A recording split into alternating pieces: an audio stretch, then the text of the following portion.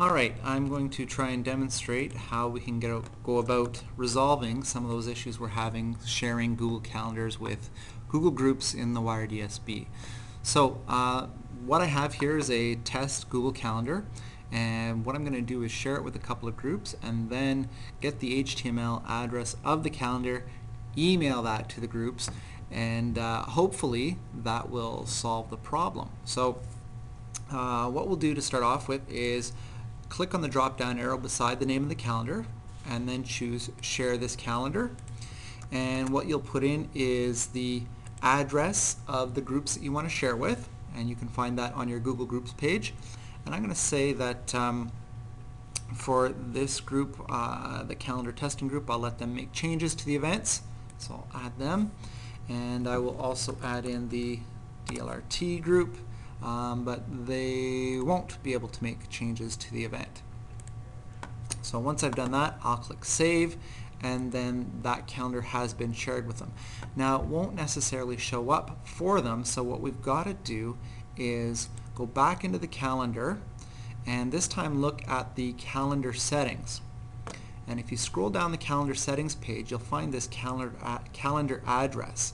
And it's the HTML one that you want to collect, so you're going to right click on it and copy that link address, and then what you'll do is you will go to your email and create a new message that goes to the groups that you want to use.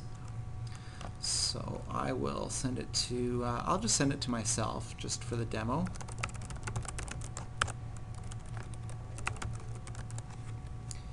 And you'll tell them what it is, and click on the link below, or copy and paste into your browser to add this calendar to your Google Calendar. And you'll paste that long link that you found. Thanks. I will go ahead and send that to myself now, and I should get it in a moment.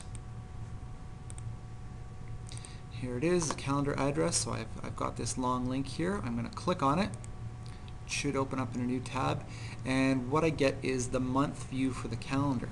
Now what I can go ahead and do as a user who receives this email is down here in the bottom right, I click on plus Google Calendar to add that calendar to my list of calendars. So I can go ahead and click on that, and I will find that the test Google Calendar has been added. In most cases it will probably show up in the other calendar, since the people that you're sharing with aren't going to be owners of the calendar. I happen to own this calendar, that's why it shows up here for me. So that should be our workaround. I'd love to hear if it's not working the way we expect. Please let me know. Thanks a lot.